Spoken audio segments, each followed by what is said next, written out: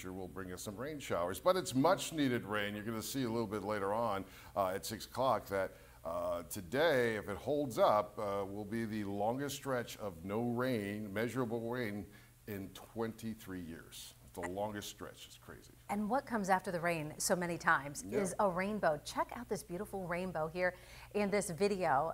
This is a huge rainbow seen on a cloudy day in Tennessee, and I think it's a pretty vibrant one at that. Sometimes they're a little more subdued in the sky. Yeah, it's a pretty good one out there. Rainbows only really happen at certain portions of the day, so that's also important to know that in the afternoon it's all about the sun angle, and of course these are made up of water droplets which reflect the sun and break it up.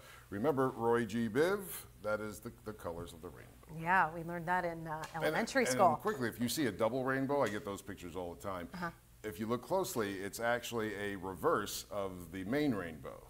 I see. Yeah, so that's kind of like a cool. mirrored image. Yeah. Yeah. All right, thank goodness there was no rain while crews worked to rescue an elephant. We want to show you an elephant that got stuck. Oh, if we can move this. Yep, there it is. Yeah, an elephant that got stuck in Thailand. Okay, this was in a cement drainage pond. It was a rescue operation by wildlife sanctuary workers. It did take some time.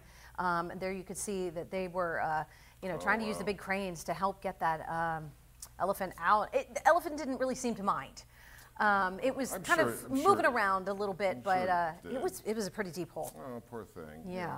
Not much more to say, but poor thing. They got it out, and that's what's happy. There you go. It's all the mama. In the end. All right. We also want to talk about how in Erie County construction is progressing nicely on the new building in the city's downtown. This is it right here. Yeah, I saw that. 5th and State Street. John, you know what's going to be inside there? A McDonald's, I hope? Well, 30 new apartments right in the heart of Erie, a rock climbing gym. And while this building was originally set to open by spring of 2023, the Erie Downtown Development Corporation is now aiming for this summer. Crews underway. Our Tom Kowalski was there today shooting this video.